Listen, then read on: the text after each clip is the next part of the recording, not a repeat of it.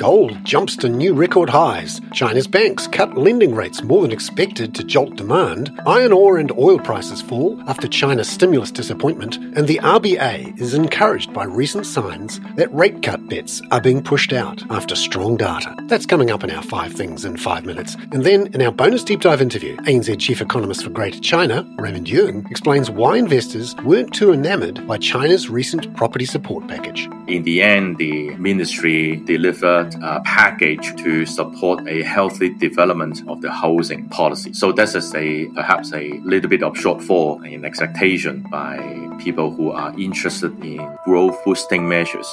But first, in 5 and 5 with ANZ, global stocks fell around 0.5% overnight as US Treasury yields kept rising on a recalibration of expectations about how quickly the Fed might cut to not as quick as before. The S&P 500 was down 0.4% at 4 a.m. Sydney Melbourne time, while the Eurostoxx 600 fell 0.7% and the Dow was down 0.6%. US 2-year Treasury yields rose 7 basis points to 4.02% and the 10-year rose 10 basis points to 4.18%. But that rise in interest rates did nothing to stop the gold price jumping to a fresh record high of $2,755 an ounce overnight. It was at $2,739 at 4 a.m. Meanwhile, in China, the local CSI 300 index rose 0.25% after Chinese banks yesterday cut their key 1- and 5-year lending rates by 25 basis points. That was more than the market expected and 5 basis points more than the most recent rate cut by the central bank. ANZ senior China strategist Zhao says that more is needed as part of the rolling stimulus drive of recent weeks.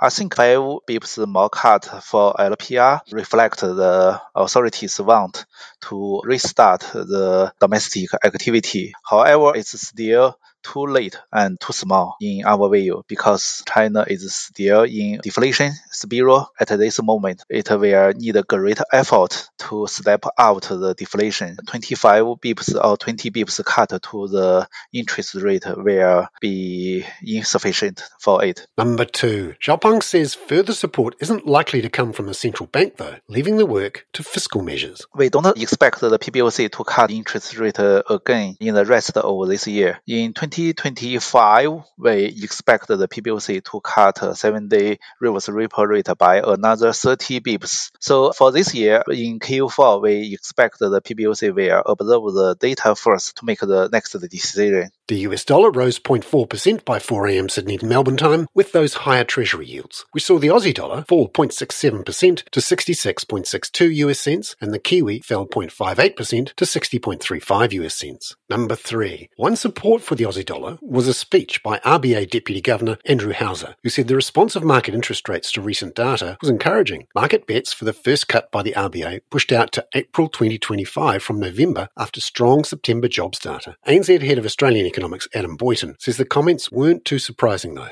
We still think February, notwithstanding the robust tone to jobs growth in Australia over the past 6 months, I think that by the time we get to February, the labour market will be a little cooler, that the pace of jobs growth will likely have softened, just given the ongoing softness in GDP growth that's been apparent for quite some time, and that the inflation picture, by the time, of course, we get not just the Q3 CPI at the end of this month, but also the Q4 CPI at the end of January, should be giving the RBA sufficient comfort that inflation is heading back to the target band. Number 4. Back to that disappointment in China's recent stimulus efforts. It has flowed through to a number of commodity prices, including iron ore. It fell on the day property market measures were announced last week. ANZ senior commodity strategist Daniel Hines says the level of support just hasn't been what was expected. For the moment, Beijing appears to be reluctant to really throw the huge amount of fiscal stimulus measures that we've seen in the past that would generate new growth and demand. So I suspect we're going to see commodity markets continually disappointed, I suppose, unless there is a real shift in the thinking from Beijing around how to support their economy. Number 5. That disappointment also put downward pressure on oil prices this week. Although Brent crude was up 1.4% this morning at $74.13 US a barrel, it had been closer to $80 a barrel 10 days ago. Here's Daniel again. The easing sort of risks of supply disruptions in the oil market have allowed investors to sort of refocus on that demand side of the equation. And yeah, there's certainly some areas of concern there. In China, not only do we have that subdued economic growth emanating from the economy there, we also have the rising sort of influence of the energy transition, in particular, the amount of oil now being displaced by the electric vehicle market.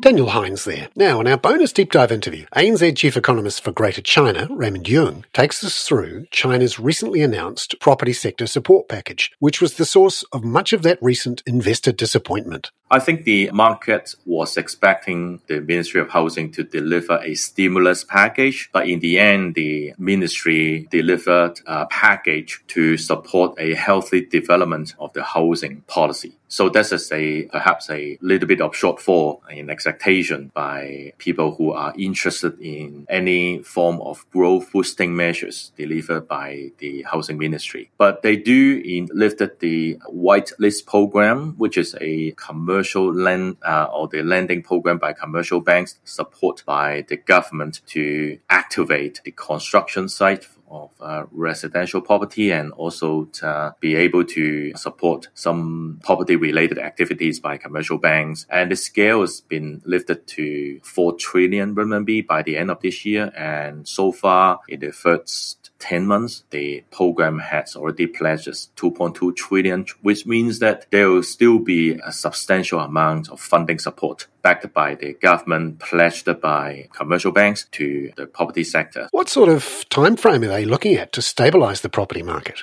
I believe, or the sense that I've got from the press briefing, is that the ministry is quickening all the policy or the measures that have already been announced in the last 2 weeks, including mortgage rate cut. So the overall tone of the press briefing is that different ministries responding to the top leaders' mandate to stabilize the housing sector, and they are executing or expediting the whole process of the supportive package.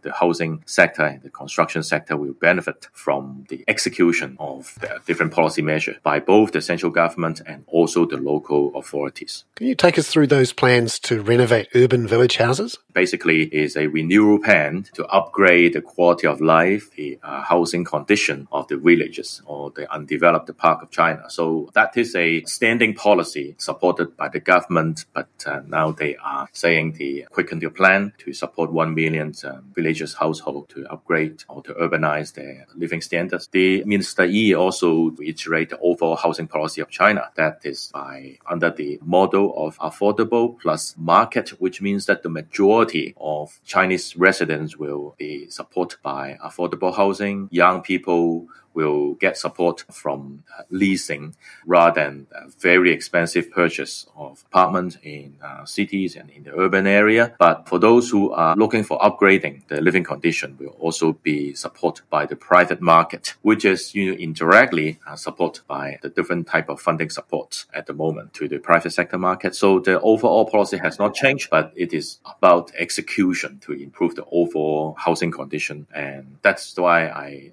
said today's briefing is more to do with the healthy development of China housing rather than a V-shaped recovery of the property transaction or the property market. Do you expect there's any more to come in terms of housing market policy? The overall package or stimulus package involved different ministries, and even for this Ministry of Housing briefing also include representatives from the central banks, from the Ministry of Finance, and one response by the representative from Ministry of Finance also said that there will be more to do to support the funding condition delivered by the Ministry of Housing, which means that they are exploring the size and the scale of the fiscal support to the housing development. So I expect that the Ministry of Finance will deliver a more specific number in terms of the amount of government bonds issued and how the local governments can use the funds issued to support the housing sector recovery. Raymond Yeung there. I'm Bernard Hickey,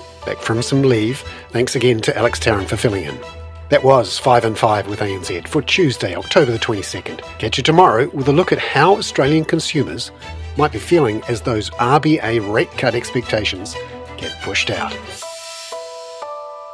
This podcast contains general information only, not investment advice. You should obtain advice for your personal circumstances before making any investment decisions. Please view the podcast disclaimer available via your media player or email.